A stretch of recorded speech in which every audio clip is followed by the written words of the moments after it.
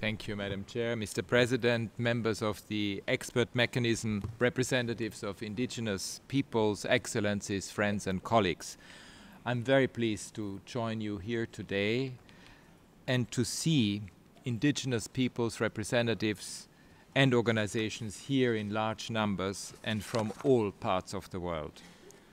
The voices and experiences of indigenous peoples have been excluded and silenced for far too long. The global community has much to gain by listening to your experience and your knowledge. It is crucial to value and honor the knowledge and perspectives of indigenous peoples.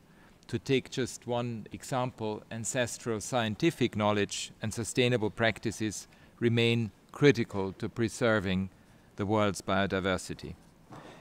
Indigenous peoples are estimated to have direct links to some 13% of the Earth's land surface, meaning that your experience and knowledge are indispensable to finding a path together through the triple planetary crisis. Since the United Nations Declaration on the Rights of Indigenous Peoples was adopted 17 years ago, it has influenced both national policy and legal frameworks all around the world.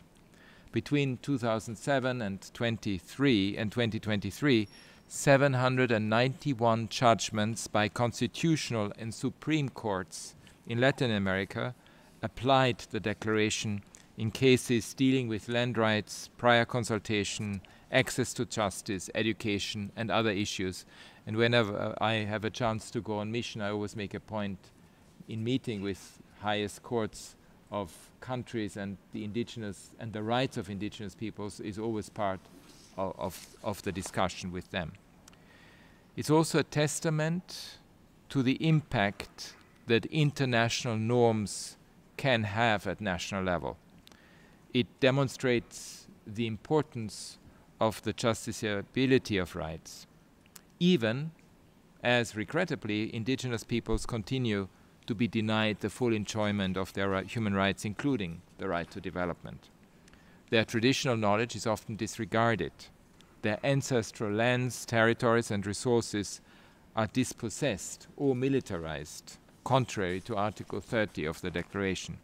Indigenous peoples and others who are dependent on the land and environment for their livelihoods face the reality of dying, depleted ecosystems. Indigenous peoples I have met in countries around the world, and last week, by the way, here in Geneva with our fellowship program, have told me that this is what's happening at an alarming pace. Indigenous peoples who speak up and speak out also continue to face threats. The data that we have compiled by my office shows that at least 42 indigenous human rights defenders were killed in 2023 in 11 countries, most of them for defending the environment, their lands, territories, and resources. This is almost certainly underreported, and they continue to face intimidation and reprisals for engaging with the United Nations. This is obviously unacceptable and must stop. Dear colleagues, a resounding message from last year's commemoration of the 75th anniversary of the Universal Declaration of Human Rights was the need for more sustained efforts to ensure full respect for the rights of indigenous peoples. It requires comprehensive reforms to laws, policies, and processes, really a rethinking of how indigenous peoples are recognized and incorporated in the fabric of the state alongside all other people, and on mutually agreed and just terms, overcoming legacies of historical injustice. This sort of systemic reform is crucial to help achieve the change that is needed. As part of the Human Rights 75 initiative, a light was also shone on the accountability deficit endured by indigenous peoples, including for environmental harms that they suffer. Calls were made to ensure access to remedy for all violations of their individual and collective rights, including by businesses, in full respect of their customs, traditions, and legal systems. This includes investigation and prosecution of acts of discrimination and violence towards indigenous peoples. I urge states to set up protection mechanisms for indigenous human rights defenders and ensure full accountability when attempts are made to silence them. We need further efforts to integrate customary law into plural legal systems. Measures are also needed to ensure the increased and safe participation of indigenous peoples in all areas of public and political life. This also means more robust and consistent standards governing participation, inclusion, safety, as well as free, prior, and informed consent for indigenous peoples, including for processes at the United Nations. On this point, as you have just done, Mr. President, I note that the Human Rights Council will be discussing enhanced participation of indigenous peoples in its work next week.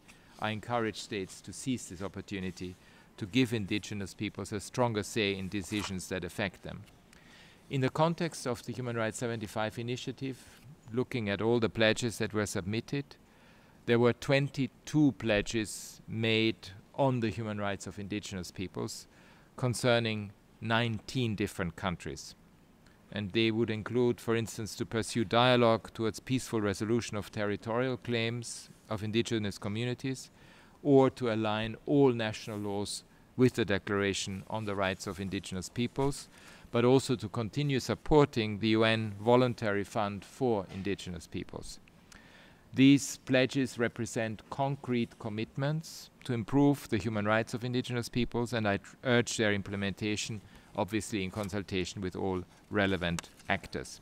Mr. President, Madam Chair, the contributions and recommendations of this forum are an essential guide to help states uphold the rights of indigenous peoples, and I wish you all a very successful session and look forward to the outcomes, including your proposals to the Human Rights Council. Thank you.